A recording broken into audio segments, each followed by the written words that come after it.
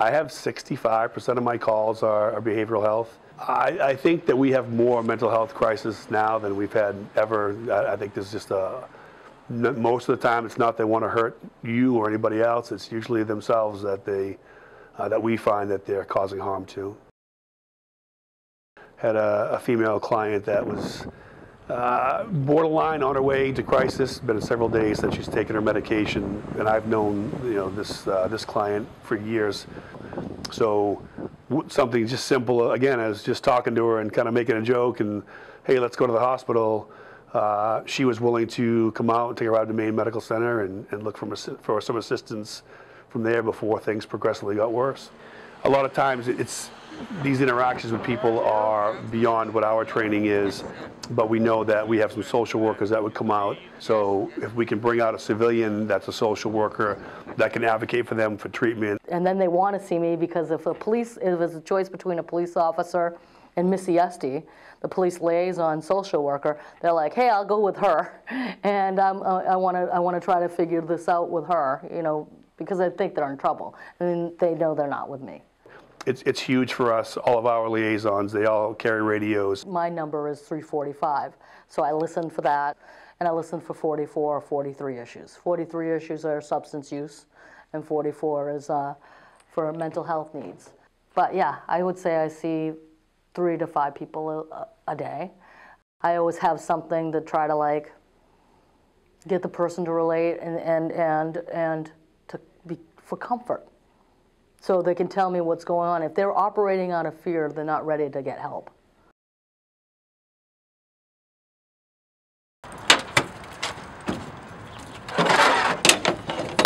But I knew that there was still a need out there, and I was still willing to see people in person.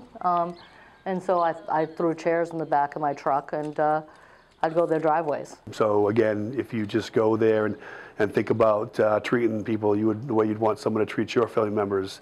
The person deserves as much dignity as anybody else, including the police officer themselves.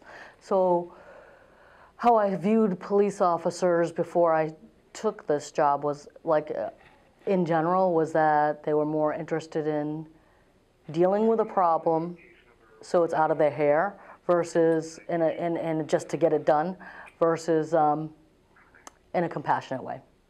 Joking around with these guys usually gets a better outcome than leaving them on the street. And if you can get them a coffee and they're willing to drink that coffee on a 22-degree day instead of drinking a cold beer where something a lot worse could happen for them, it's something that's pretty simple, and it does go a long way with them that you do appreciate them as for who they are.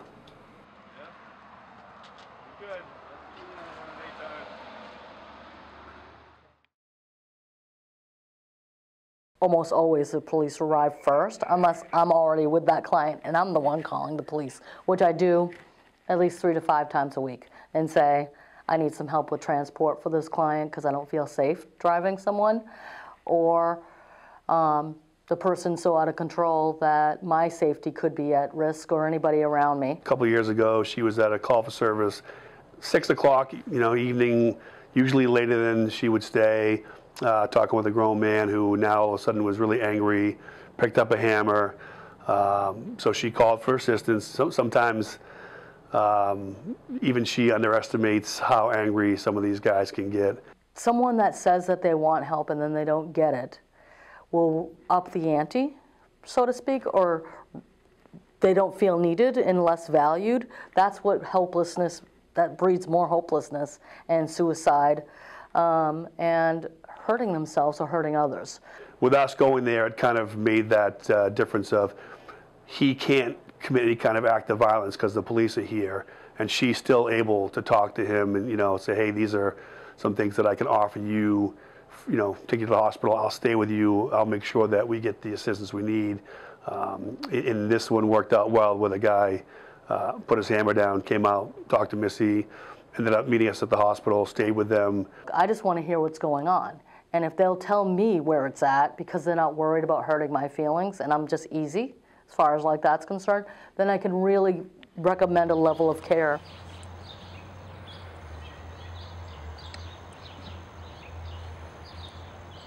And the way I'm going to approach it is, you know, you have to go to school just like I have to go to work. How are we going to change this? And he's not going to really answer me today. And then I'm going to see him again tomorrow. I'm going to bug him until he change. It's like fishing for a marlin. You know, you just like, sometimes with a case, it's long. I met the kid for the first time when he was like 7, and he's 13 now. And it happens in spurts. So that's what's up.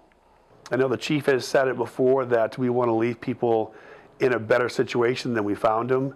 And I think that is what's going to make us succeed, is, you know, doing the right thing simply because it's the right thing to do.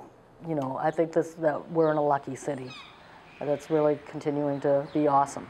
You know what I mean? As far as like caring about the people in the community and wanting them to be okay and safe. And it's only getting better, like as far as a response for mental health. And we're approachable. You know, we want to see you succeed. It feels good when you see someone later on, they say, hey, thanks a lot what you did. You don't know them, but they know you. You know, you have so many interactions with the public that you don't remember everybody's face, you don't remember everybody's names. They've had one interaction with a police officer and you made a difference.